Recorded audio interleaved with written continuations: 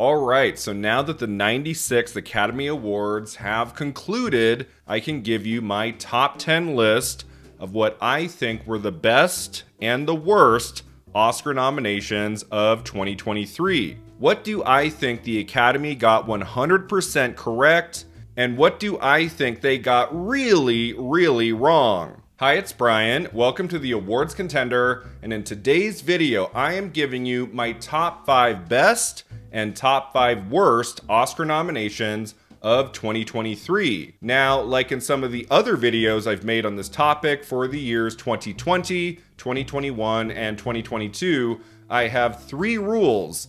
The first rule is I cannot talk about a film or a performance that went on to win the Oscar. So, shocker, I'm not going to be talking about Emma Stone in this video. Rule number 2 is that I can only talk about a category once, and rule number 3 is that I can only mention a movie once. And for each of my worst picks, I'll give you the movie I would replace it with. Are you ready? Here we go. The number 5 worst Oscar nomination of 2023 is Best Animated Feature, Elemental. Stop talking!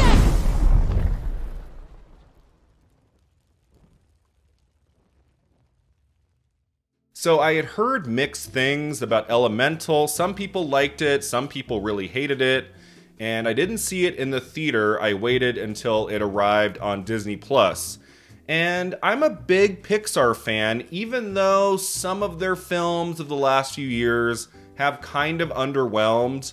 I mean, going back to their run in the 90s and 2000s, for a while there, Pixar was putting out one masterpiece after another.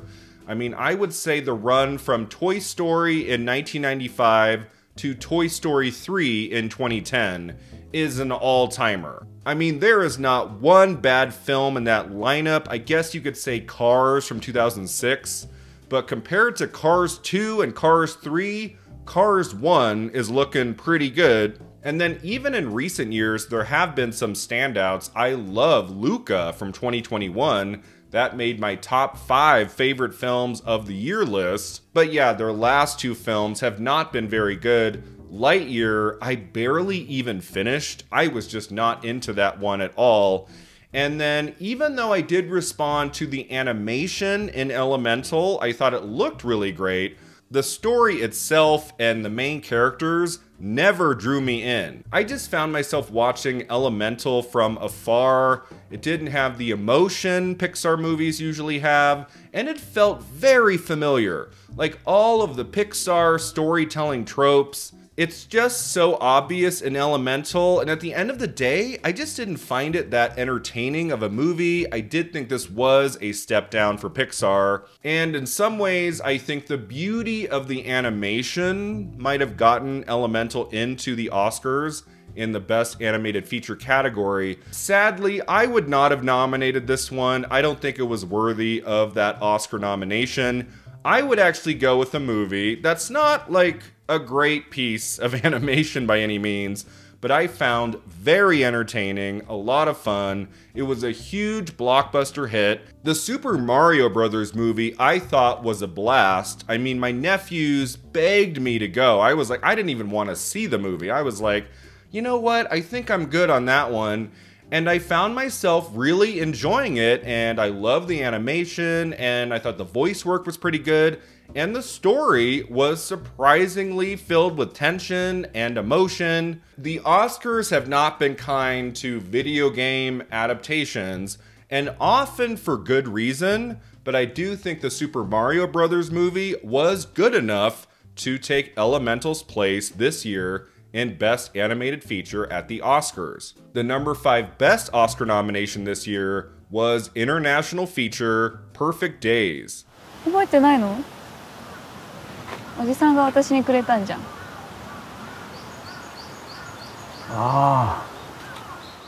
So I don't know about you, but I was very happy with the International Feature category at this year's Oscars. I mean, some wonderful films, Society of the Snow, The Teacher's Lounge, obviously the movie that won, The Zone of Interest. But one of my absolute favorite films I saw very close to when I finally made my top 10 list of the year, I spent the first 2 weeks of January like trying to see everything I could, and Perfect Days, it never came to my town in the theater, but I did get a screener for it, and pretty much within the opening 5 to 10 minutes, I had already fallen in love with this movie. I mean, it's very simple, the story of a man in Tokyo who cleans public toilets, and there are long stretches of the film without dialogue. It takes its time, but as the movie goes on, it starts to work this magic on the viewer, and that beautiful and affecting lead performance by Koji Yakusho is divine. I know this film did pretty well at the Cannes Film Festival last year. I'm not really sure what happened between then and the Oscars, because I do think this film should have gotten more nominations across the board. It should have been more of a contender in Best Actor this entire award season. This film by Wim Wenders is a stunner. It has so much to say about life and love and mortality and finding your happiness in the unlikeliest of places. If for some reason this wonderful movie passed you by, do yourself a favor and check out Perfect Days. Okay, and back to my worst list. I think the number 4 worst Oscar nomination this year was Original Screenplay, Maestro. He's just a man, a horribly aging man who cannot just be wholly one thing. Let me start by saying I did not hate Maestro. In my review in December, I gave the film a 7.5 out of 10. I liked it. I thought the performances were pretty strong. I loved the music and the cinematography. There is a lot to enjoy about Maestro, even though I don't plan to watch it again anytime soon, because I do think the main weakness of Maestro is the screenplay. I felt like it was trying to do too much and could have had more focus throughout. I mean, I give Bradley Cooper props for not completely shying away from Leonard Bernstein's bisexuality, his relationships with men. We get both Matt Bomer and Gideon Glick as his male lovers in the movie, but we never get to know them very well. They always feel like stock characters. And what Cooper is clearly most interested in is Bernstein's relationship with his wife Felicia. So I felt like the storytelling at times was muddled. And so I can get behind some of those Oscar nominations for Maestro, obviously Best Actor and Best Actress. Best Picture, I guess, like it doesn't need to be in picture, but I'm okay with it. Obviously cinematography and makeup and sound, those make sense. But original screenplay? Original screenplay. Did we really need to give this movie that nomination? I mean, Bradley Cooper was already getting nominated for this movie in both picture and actor, and original screenplay, which he shared with Josh Singer, just felt like overkill. It didn't need to happen. Maestro could have had 6 Oscar nominations, not 7, because there were so many wonderful original screenplays this past year that could have been acknowledged in this category. I'm thinking of Fair Play, which would have been a really cool lone nomination for that movie, and Dream Scenario starring Nicolas Cage. I do think that was the most underrated film of 2023, and Cage did get a Golden Globe nomination, but that movie was really not recognized much this award season. I do think a Best Original Screenplay Oscar nomination for Dream Scenario would have been awesome, but my choice in this category, what I would have replaced Maestro with, is Saltburn by Emerald Fennell, who had previously won in this category in 2021 for Promising Young Woman. Now, I know I'm an outlier on Saltburn. I loved it. It was one of my 3 favorite films of 2023, and some of you liked it or even loved it, some of you hated it. But at the end of the day, I do think there was enough good work in Saltburn for it to get into the Oscars somewhere. Maybe supporting actress for Rosamund Pike, maybe cinematography. I personally really love the storytelling structure of Saltburn, starting at an academic institution. We get to know the characters there for about 40-ish minutes. We set up character motivation, the mood of the film, and then we switch to the Saltburn estate, and all of the shenanigans that happen over the next hour and a half or so. I love a filmmaker who goes for broke, and I thought Emerald Fennell put so much passion into that story and that movie. The performances are great, I love the look of it, and I do think that screenplay is very original in a lot of different ways. So yeah, at the 96 Academy Awards, I would take out Maestro in Best Original Screenplay and replace it with Saltburn. And now my number 4 choice for Best Oscar nomination of 2023 is Supporting Actor, Mark Ruffalo, Poor Things. You're always reading now, Benna. You're losing some of your adorable way of speaking. To be honest, now that the dust has kind of settled on this past award season, one of the big question marks for me is, why did Robert Downey Jr.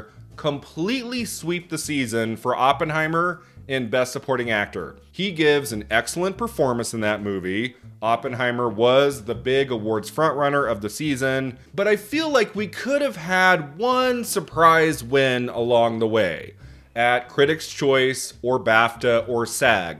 Somebody else could have won Best Supporting Actor, and we still could have given the Oscar to Robert Downey Jr. in the end. I mean, I do think Ryan Gosling, for most people, was the likely second choice for Barbie. At the beginning of the season, I thought he could win something at Golden Globes or maybe even SAG, but as Robert Downey Jr. kept sweeping from one show to the next, once he won at SAG, it was over. You know, it was like, okay, this guy is just going to win the Oscar, and nobody could really compete with him.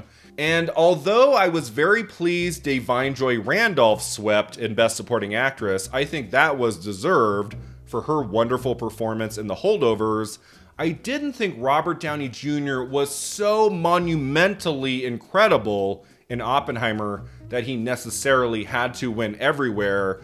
And for me, all season long, going back to seeing this film at the Telluride Film Festival in early September, for me, I think the best performance in supporting actor all season was Mark Ruffalo in Poor Things. What a dynamite, against type comedic performance that was. I mean, you totally forgot you were watching Mark Ruffalo after a while, and he just became that skeezy character in all of his glory. He was an amazing foil for Emma Stone to play off of. It just felt like Mark Ruffalo was able to surprise us again in Poor Things. He went all in on that character, and he could have crashed and burned, but he didn't. He is an absolute delight in that movie, and for a while there, I wasn't even sure if he was going to get the Oscar nomination. I mean, he did not get in at BAFTA, he did not get in at SAG, and I was like, okay, I don't care what happens in this category, Mark Ruffalo deserves that Oscar nomination. At least get him in. I'm so happy he showed up on Oscar nominations morning. I mean, as I said, after BAFTA and SAG, it was over. Mark Ruffalo was not winning anything. But like Robert Downey Jr., he was overdue too. Ruffalo has now had 4 Oscar nominations in Best Supporting Actor without a win.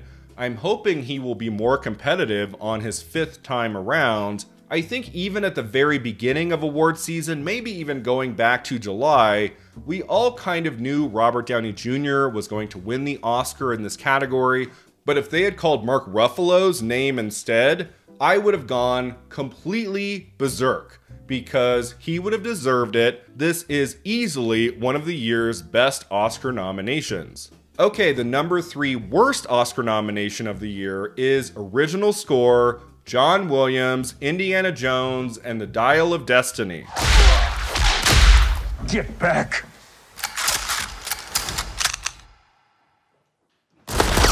So at the end of the day, this one makes my list because Indiana Jones and the Dial of Destiny did not need to get any Oscar nominations. The movie was fine. I might have even liked it better than some. I thought it went into some interesting places in that 3rd act.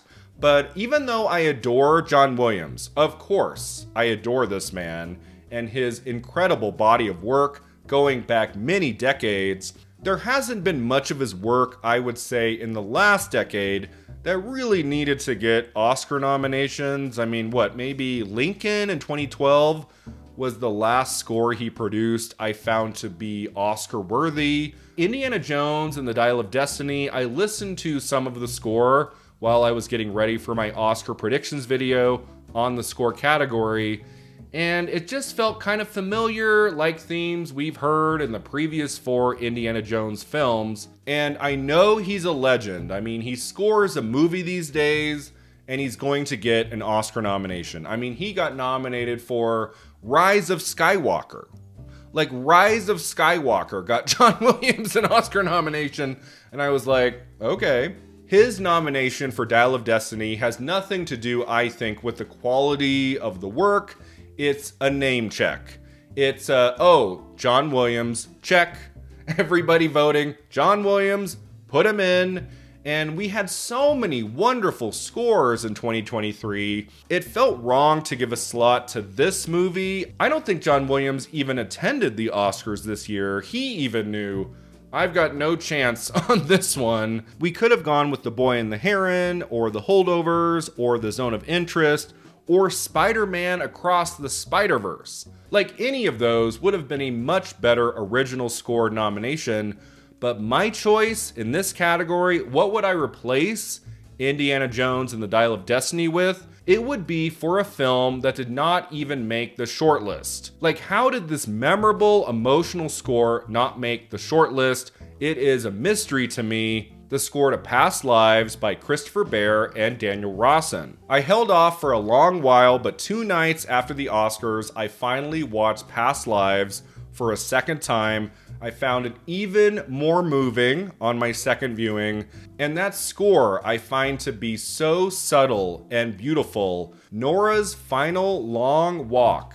back to her apartment steps.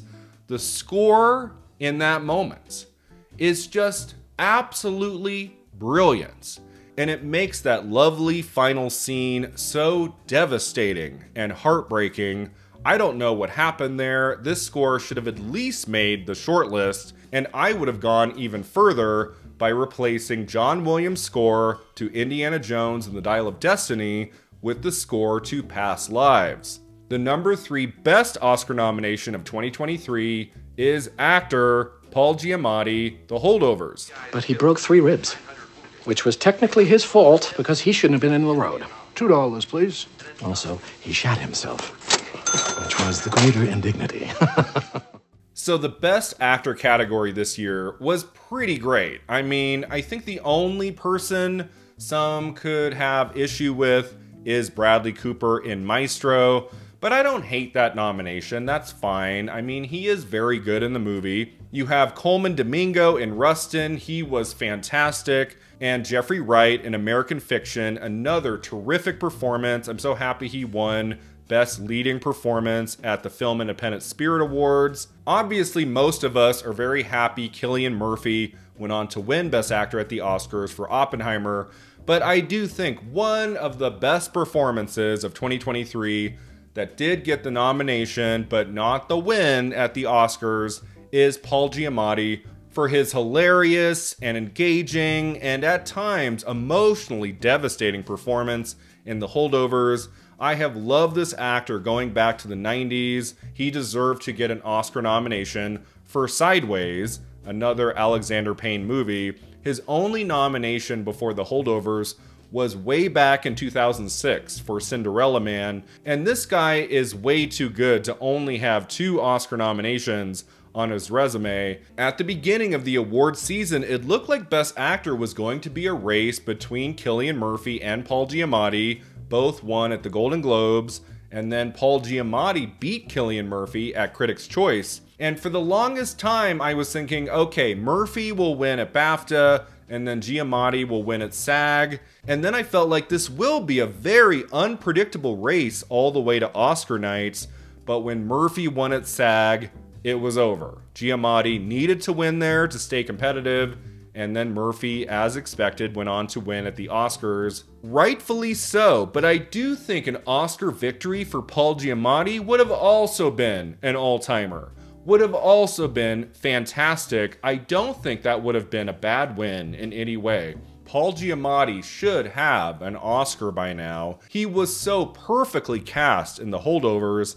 I can't imagine anyone else in that role. And so while I am very excited for Cillian Murphy, that is a great win as well, there is a small part of me that wishes Paul Giamatti could have been a bit more competitive, could have maybe won at SAG or something. That is such a beautiful character, memorably played by the great Paul Giamatti, one of the best Oscar nominations of this past year, easily. All right, my choice for the number 2 worst Oscar nomination of 2023 is Original Song, The Fire Inside from Flamin' Hot. What? You need a Cholo translator? All right, I got you. So, sales are down. I am so sick of this yearly Oscar nomination for Diane Warren for a song that may or may not be good. Maybe it's okay, maybe it's terrible. It doesn't seem to even matter anymore. All it seems to come down to is, did Diane Warren write a song for a movie this year? Oh, she did. Nominate her. It doesn't matter what the song is or what the movie is. It's like when voters just see her name on a list, they check her off, and I'm sick of it. It's like, let's give her an Oscar nomination for a banger song in a great film that's maybe getting nominations in other categories, and let's finally get Diane Warren an Oscar victory. This was, I think, her 15th Oscar nomination for Flamin' Hot. I almost feel like she has enemies in the Academy because it's like this running joke. Let's just nominate Diane Warren for everything. And it's like this woman is going to die with 37 Oscar nominations and no wins. It's like, what is going on here? And what continues to make it such a joke is that she keeps getting nominated for movies that like nobody's heard of. I mean, honestly, I had not heard of Flamin' Hot until Oscar nominations morning. I was like, what? What is this film? It went to Hulu like earlier in the year, and it's a biopic. And I did watch it. I try to watch pretty much everything that gets nominated at the Oscars, and it's the most average movie ever made. But she got the Oscar nomination anyway, and so here we are near the end of March 2024, and I'm already thinking, I'm like, okay, so what mediocre movie that nobody's heard of is Diane Warren going to get an Oscar nomination for next year? Because it's probably happening, and I will be back here in a year talking about how that song nomination is one of the worst of the 97th Academy Awards, and so on and so on. Now, I will say I did not pick this as the number 1 worst Oscar nomination of the year, because to be honest, I do think the song The Fire Inside is a little better than the song she was nominated for last year. I mean, I'm not going to be playing it over and over, but like the song itself is okay. I am just totally sick of this charade nominating Diane Warren year after year. She always looks painfully unhappy when she loses again. I mean, she just lost to Billie Eilish, a 22-year-old Billie Eilish, for the second time in a couple of years. And apparently Warren threw a fit at this year's ceremony when they didn't say her name before they opened the envelope for Best Original Song. I'm just like, I am over this drama. Let's have 5 years without a Diane Warren nomination. 5 years. And then she gets to come back with a great song and a fantastic movie, and let's finally get her an Academy Award. How does that sound? There were much better contenders to get into this category, like either of the 2 songs from The Color Purple. Dance the Night from Barbie should have been nominated, but the Academy has this rule now where only 2 songs from the same movie can get nominated, and because Barbie already had I'm Just Ken and What Was I Made For, they couldn't nominate Dance the Night. But that is a banger song, and that should be here too. However, my choice in this category to replace The Fire Inside from Flamin' Hot is Meet in the Middle from Flora and Son. This was another vastly underrated 2023 movie I saw way back at the Sundance Film Festival. I really dug this film. It's not perfect. It's got some narrative lulls here and there, but the songs are amazing, and Meet in the Middle is probably my favorite song from the movie. It's such a wonderful scene. It's kind of the heart of the entire movie. And I kind of wish Flora and Son had gotten an Oscar nomination for something. This was the category. It had its best shots. So in Best Original Song, I would take out The Fire Inside and replace it with Meet in the Middle. And now the number 2 best Oscar nomination of 2023 is easily, I would say, actress Sandra Hüller, Anatomy of a Fall. Because your pride makes your head explode before you can even come up with the little sham of an idea! And now you wake up and you're 40 and you need someone to blame, and you're the one to blame! What an absolutely spellbinding, breathtaking turn Sandra Hüller gave us with Anatomy of a Fall. I was extremely tired, but for 2.5 hours, Sandra Hüller kept me upright and engaged from 1 minute to the next.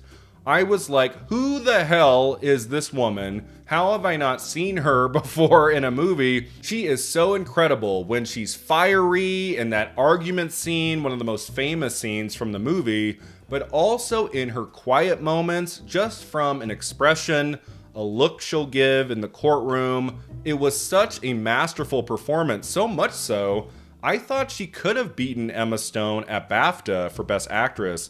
I almost predicted it, and at the Oscars, I would have her in number 2. I know many of you would have Lily Gladstone in number 2 for Killers of the Flower Moon. That's also a very good performance. I just had some issues with Killers of the Flower Moon as a movie, whereas Anatomy of a Fall I thought was a masterpiece and is easily one of the 10 best films of 2023. I can't wait to watch it again. Sandra Hüller, of course, had a banner year with not only Anatomy of a Fall, but also The Zone of Interest. She is clearly a talent to watch. What an extraordinary performance she gave in Anatomy of a Fall. Alright, and finally, what do I think was the absolute worst Oscar nomination of 2023? I didn't have to think too long about this one. My number 1 choice for the worst nomination at the 96 Academy Awards is Makeup, Golda. My father's face, Henry. I will never forget that look. I am not that little girl hiding in the cellar. So to be honest, the most difficult Oscar-nominated movie for me to get through this past award season was Golda, starring Helen Mirren. This film in every way was a slog. It was so bad. The performances were only so-so, it's narratively dull and unsurprising, and I just felt kind of icky watching Mirren try to create a character behind all of that latex and prosthetics. It was very strange because it doesn't look like Helen Mirren, but I never once forgot I was watching Mirren. Like, she doesn't disappear into that role in a way a lot of actors often do when they don't look anything like themselves. And the makeup itself looked kind of rubbery. It looked okay in scenes, and then other scenes, it kind of stuck out like a sore thumb. And at the end of the day, it just didn't work very well. And for that makeup, that sort of mediocre makeup on Helen Mirren, to make Golda an Oscar-nominated movie till the end of time, it doesn't sit well with me. This nomination did not need to happen. This makeup could have made the short list, I guess, okay, but it should not have gotten into the Oscars. I would rather have something like Beau is Afraid been Oscar-nominated for makeup. That would have been really cool. But my choice in this category to replace Golda is the makeup in The Last Voyage of the Demeter. Not necessarily because the makeup job in that movie is like the best of the year, but if you've been following my channel for a while, you know I adore the horror genre, and I feel like in recent years, it's become more and more difficult for a genre film to break into the Oscars, even in the technical categories. And as I'm going to talk about in an upcoming video all about horror and makeup at the Oscars,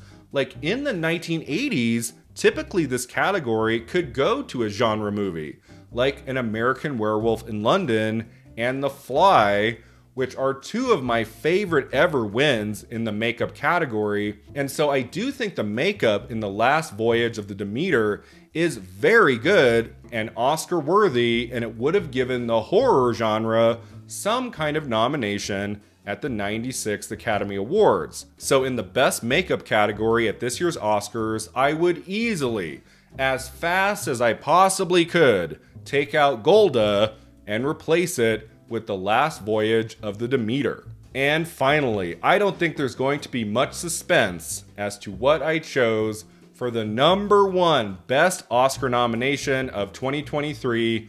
It is, of course, Best Picture, Past Lives. 사귀었을까? 헤어졌을까? 부부가 됐을까? 우리는 아이들을 가졌을까? 그런 생각들. As most of you know, my favorite film of 2023 is Past Lives, written and directed by Celine Song. I just think it is one of the most beautiful examinations of a decades-long relationship between two people I have seen since the Before trilogy by Richard Linklater. Right from that remarkable opening shot, the performances, the cinematography, the score, like I talked about earlier, it's all magnificent in every way. There is nothing I would change about this amazing movie. As I said, I just watched it for a second time a few nights ago, and I cried even harder on the second viewing than I did at the first viewing way back at Sundance 2023. Past Lives is a very special movie to me. I am so happy it got into the Oscars at all. I mean, for a few months, I was like, maybe the Oscars will overlook it completely. I was pretty confident it could get into original screenplay, but other than that, I was like, as much as I would love for it to get into Best Actor and Best Actress and Best Supporting Actor and cinematography and score, like I would have given Past Lives at least 7 Oscar nominations. I don't think Best Picture was ever guaranteed, so on Oscar nominations morning, when this wonderful movie not only got into original screenplay, but also Best Picture, one of the all-timer lineups we've had in a while for Best Picture, I was so thrilled. I knew it was never going to win. This was the year of Oppenheimer, but as an Oscar enthusiast, I am so thrilled that for the rest of time, Past Lives will always be an Oscar nominee for Best Picture. I love that. I think more and more people, not just now, but for many years to come, will discover Past Lives because of this nomination. And that is great. The more people down the road who watch Past Lives, the better. And so yeah, there was no question for me here. The #1 best nomination at the 96 Academy Awards is Best Picture, Past Lives. Thanks so much for watching and subscribing, and let me know in the comments below what are your picks for the 5 best and the 5 worst Oscar nominations of 2023, and we'll see you next time at the Awards Contender.